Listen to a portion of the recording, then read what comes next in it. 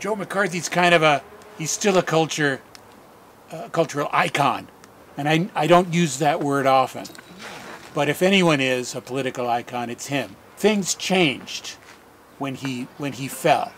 So tell me about your experience watching the Army-McCarthy hearings, which, you couldn't get away from. No, it was there. Yeah, it was there. I mean, there were only two channels, and both of them were covering the Army-McCarthy trials. And there were no commercials. It just went on all day. Yeah, well, because of a whole bunch of things, we were becoming a total money culture, which money had been a useful tool. I mean, there was greed and there was all that evil stuff, but I mean, we became a money culture as the world transitioned from the Second World War to the mid-'60s.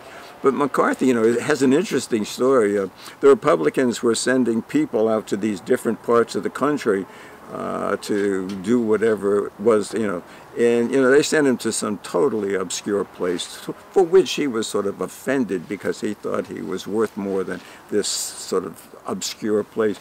And so what he did to get attention is he started this talk about the communists infiltrating the State Department and the government, generally speaking, and that did turn into the witch hunt.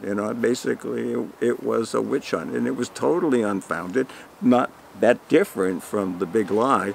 He got a lot of he got a lot of traction with that for a long time. He destroyed a lot of lives, not that dissimilar from what's going on now. What I remembered a lot was Roy Cohn. I mean, he had dead eyes. They were just dead eyes. But during the hearings, there were moments when Roy Cohn surprised even me, how cynical I am. He surprised me because he showed moments of conscience. Well, they were fleeting. Yeah. Yeah, they were fleeting. But they were definitely there. Yeah. He had made a deal with Joe Welch about not to talk about Fred Fisher in exchange for Welch not bringing up the fact that Roy Cohn was a draft dodger. And McCarthy betrayed that promise. Yeah. Well, he was a demagogue. He was, basically a sociopath, a psychopath, egocentric. And a drunkard. And a drunkard. I don't know if you know, I'm sure you do, that Roy Cohn was one of our late president's mentors. Of course, yes. And you can see it. You can see, where that sort of steeped in him until it became what it became. What really shot? There's a great little documentary, and I can't find it. I've been looking for. It's called Point of Order, and it's a documentary. I just saw it yesterday. Did you? Yes, it's on YouTube. It's great. It's great. But the thing that really struck me, because I was totally unaware of his presence back then, because there was no reason for. But Bobby Kennedy was one of Roy Cohen's, henchmen. Roy Cohn was the chief counsel. Right. He was Kennedy worked for him. And you could see him sort of working in the background, sort of, running Roy's errands. I found that kind of stunning because at this point, when I saw it, which was in the late '60s, early '70s, he was assassinated, I believe, in 1968. So by that time he'd become the golden boy of the people trying to set the world straight. That's right. And obviously he was running for president when he was assassinated. But yeah, the Army-McCarthy. But he fell. When that guy said, "Have you no shame?" Zoom. That's all it took. I'm still waiting for someone to turn to our late president. Have you no shame? But in fact. You say, "Oh, absolutely not. Why would I bother with that? Why would I trouble myself with shame?" I know. There was a cartoon in 7 Days where this person was spouting all of the evils coming out of the hearings to a MAGA guy, And the MAGA guy says, well, you know, this is no way to open a conversation. Well, it's right, but I can't, you know, what I find totally unsolvable is I don't think it's possible to have a conversation. Not that, I'm not saying that this side is right or that side is right, or I'm not even making those value judgments. I'm just saying they are so counter to each other. They're so, you know, they just, there's no common ground to have a conversation. I mean, I think there's flaws on both sides of that argument. You know,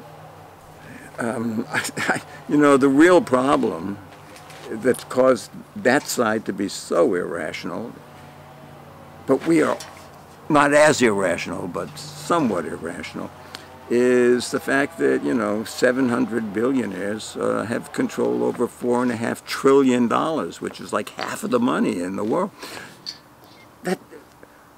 That's not Trump's doing. I mean, he contributed. That's both sides let that happen. You know, maybe one side was promoting it and the other side was sleeping at the wheel. But it happened. And you know, if I was feeling so left out, you know, I would become irrational also. I think, you know, it's just like there's a desperation there. And they want to blame it on minorities, they want to blame it on this, they want to blame it on that. But, you know, if they really want to blame it on somebody, it's Bezos or, you know, whatever it is. And the George people Soros. George Soros. Yeah. It's his fault. Yeah, I mean, it's not anybody's fault. Hillary's emails. Tell me your idea for a solution to this problem. Okay. Now this is I mean, this is where I lose almost everybody. But I have over the last 40 years made what I think is a fairly eloquent argument that proves that there's no such thing as visual certainty. And if everybody were to give up the idea that when they look out, what they're seeing is visual certainty, it might affect the way they look at their place in the general scheme of things. But in order to do that, they have to sort of detach themselves from everything they think they know. I think I mentioned before this guy named Donald Hoffman, who is a cognitive psychologist and a computational person because he got a degree from Berkeley and then from MIT. And he has computational proof that our knowing, what we believe that we know, what we think that we know, that we can't know what we know, is the root problem of but because we're sort of trapped by what we know, we just again and again do what they call the definition of insanity. We ask the same questions and we do the same thing again and again, every time expecting a different outcome. And it's always the same crap. I mean, there's no way to get around it than to right from the center prove that there is, you know, he also talks about perception, because perception is our primary access to the world outside of ourselves, the world that's outside this body that's completely sealed off from, you know, the outside. The only access we have to the outside are the senses. You know, philosophy always thinks the senses are a flawed narrative. Well, you know, the senses are the only narrative, so you got to go all the way back into that. But, you know, for everybody to walk away from everything they know is not likely. But I honestly believe that it is the only solution. I mean, you know, sometimes I think technology, you know, because they have virtual reality and all this stuff. But, you know, I'm an old guy. I'm one of those dinosaurs that I just can't cotton. And, you know, George Wills, who was kind of conservative, even he will say, you know, the smarter our phones get, the dumber we get, because all technology can do is give us computational information, because computers and technology is great at computational stuff, but we are not computational beings. We are beings of the senses, you know, and none of the senses are computational. I mean, nobody can explain what smelling is. Nobody can explain what tasting is. Nobody can explain how vibrations, you know, in the air can cause music to happen, or birds singing. We're not computational. It's that simple. We don't deal with definitive information. I mean, the person. And I had a friend who said, "Well, what do you mean?" I said, "Well, you know, no matter what they do with artificial intelligence, that machine is never going to experience an orgasm." And he said, "Oh no, they'll find a way for the machine to stimulate or simulate an orgasm."